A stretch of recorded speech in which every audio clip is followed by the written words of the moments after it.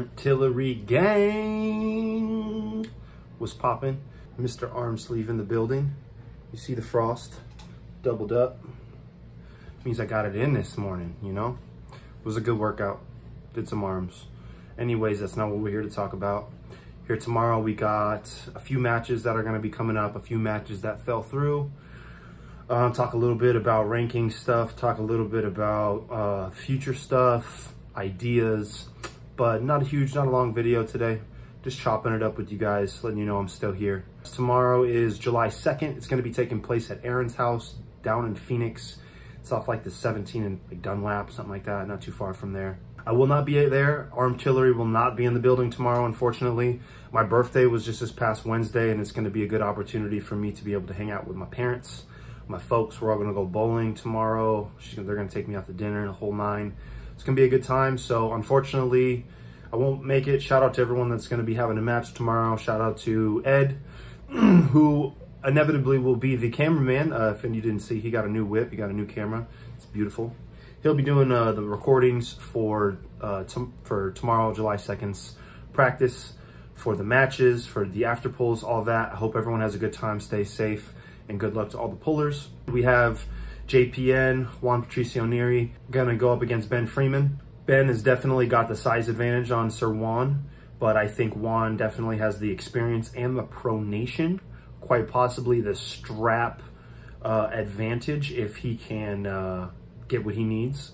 I will say that Ben has surprised me in the last month or so as far as his improvements with his cup, mainly. His pronation is not all there. He needs to definitely work on his pronation, but he's got some solid back pressure, definitely got some solid cup going.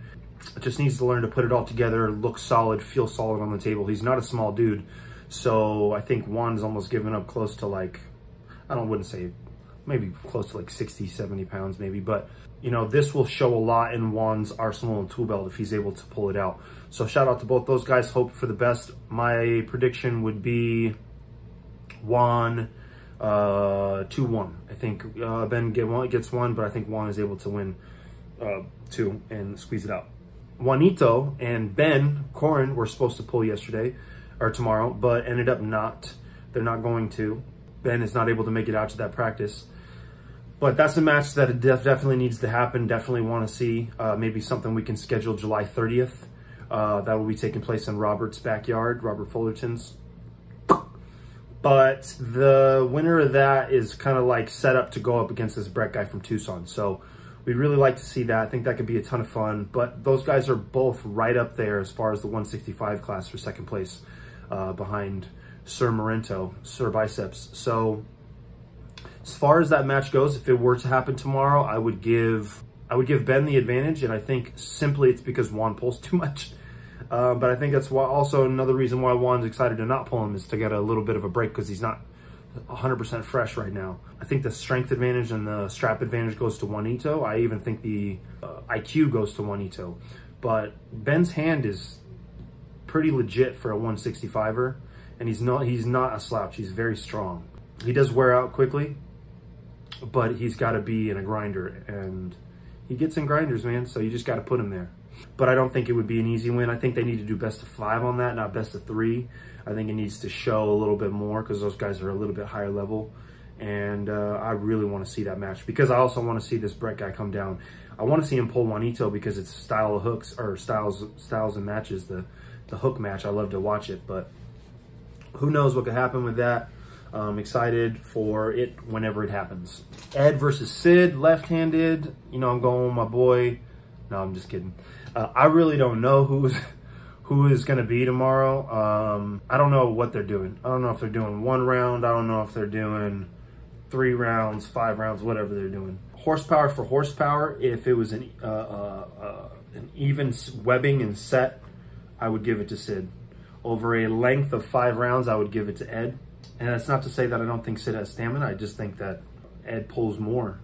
So he is a little bit more in the tank. But I don't know if it's for real. I don't know if it's serious. There's no money. There's no, like, rhyme or reason. I think they're just kind of having fun with it.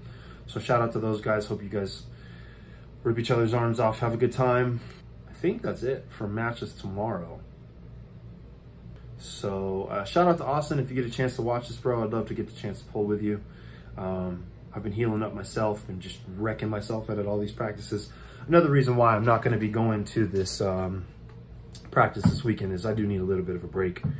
I've been going a little harder than usual, kind of messing up my training a little bit, but I'm able to get back into it finally this week and I'm happy about it. So some potentials, some things that we do want to see hopefully in the future. I'm looking to take up Josue on his challenge on July 30th. My wrist is starting to feel a lot better to the point where training's starting to get back to normal. I would like to take that match. Aaron and Nathan already have something scheduled. I was going to try to have a match with Nathan, but I lost that opportunity with my wrist. Not a big deal. So Nathan and Aaron are going to have a match on July 30th in Robert's backyard. So I would like to arm wrestle Josue, hopefully beat him, and if I do, then I can get the winner of that match, who I do believe to be Nathan. Matt Bustamante is also going to be on that card against Big Lawrence BM. Lawrence, I don't know too much about it. I don't get to see him arm wrestle too often. I've only spoken with him a few times, but I would give Matt the advantage in that. I think Lawrence is a stronger human as far as overall strength, but I think Matt arm wrestles more. But who knows? We'll see. Interested to see that pan out. And then, like I said, hopefully we can get Ben and Juan on that card because it's so funny because there's two Ben and Juan matches, but Juanito versus Ben Corin on that match since it tends to be not happening tomorrow. July 30th is going to be the next after tomorrow. There's nothing in between. Unfortunately, it looks like Ed is going to be canceling his July 17th practice, the pool practice. Mexicali tournament that I believe he's going to be traveling to, possibly with Miguel and some other pullers.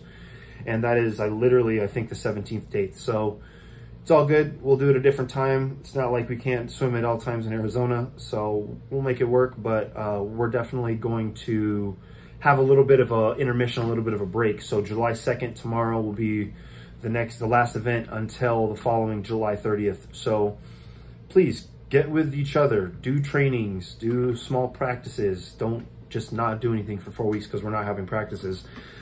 Just means we're not like focusing on throwing any matches or any big events or anything like that. So we definitely want everyone to compete in tournaments, especially if they're just 4 or 5 hours away, 6 hours at most. You know, these are tournaments that you should be competing in if you consider yourself an arm wrestler for good. Someone who wants to get better, that's a great way to do it. I know you're like, John, well, why don't you do it? I don't have a job right now. I'm super broke. I don't have good excuse to tell my girlfriend, hey, I'm going to go spend money to go travel out to an arm wrestling tournament when I'm not contributing right now. So not the best idea for me. I definitely plan on doing it when I get the opportunity, like New Mexico in August. But please, you know, you hear one of these people that are saying they're going to a tournament in the neighboring states, see if you can talk to them about caravanning, maybe bumming a ride. I know it's kind of rude, but if they're flying out, you know, find out from them how much it might be, try to get some information. But, you know, this is a community thing. So please reach out to each other if you guys are interested in going to tournaments. Ed did post that tournament flyer in the chat, so please go look at that. I believe it's the Mexicali one. Shout out to the Legendary for posting that. Some more potentials. Miguel versus Tony Barrasso. Ed versus Jesse right-handed officially still needs to happen. That little bullshit at the plus practice was fun to watch, but let's do it. This shit talking still has not ended. Ed still needs to pull like literally everybody left-handed. Tim, Eric, Sid's tomorrow, but I don't know what that's going to be about. Leo officially, I think, would be nice. They pulled a little bit in the backyard, but wasn't fresh for fresh. I'd like to see that match.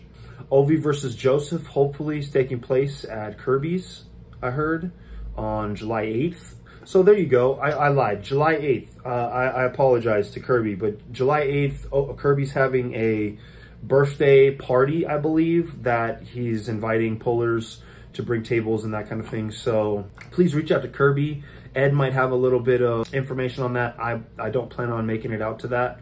If you're looking for a practice in between, that might be a good scenario. It is a little deeper out there in Phoenix, but shout out to the West Side crew, Kirby and all them. Happy birthday, brother, beforehand. Realistically, with all that being said, something that we definitely wanted to try to do was put together like a Phoenix versus Tucson card. Get a lot of the pullers that are serious from Tucson together, either get them to travel down here or a big caravan of us pullers that are gonna pull, go up there. It's just kind of whack to have us go up there for a practice. And the reason I say that is because there's like 10 of them and there's like 40 of us.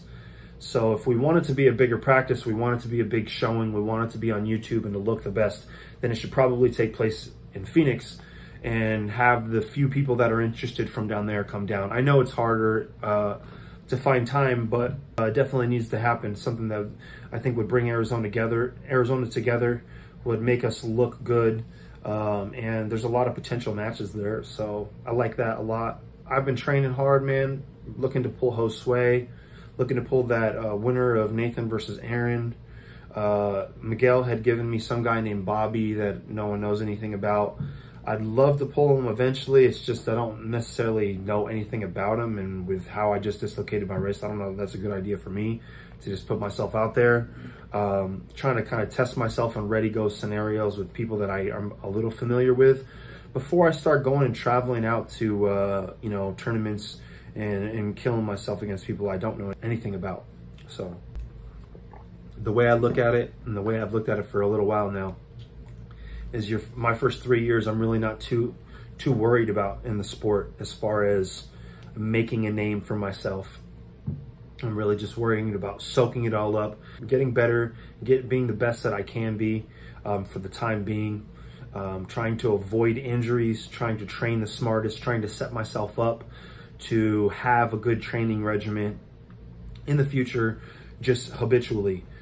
And I'm getting there. I'm getting stronger. I'm finding out things that work best for me. I'm enjoying the sport. I'm having a good time. I'm loving the community. The community's finally starting to do a little bit of this. We're not there, but we're finally starting to do a little bit of this. If you look at the landscape of how it was 2-3 months prior to Arizona State versus how it looks now, it's just, there's no comparison. It's amazing to see.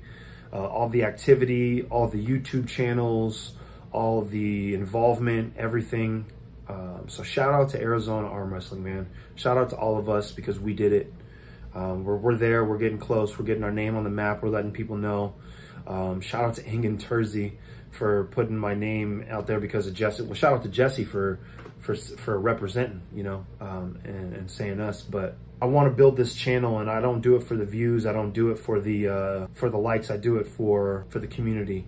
And I think the community sharing this is going to be the best way for us to get it out. So that's why I always say like and share and do your best to get this stuff out, because I do my best, but I'm only one person, and only so many people take me seriously. So shout out to all the pullers pulling tomorrow. Sounds like a great time, and stay strong.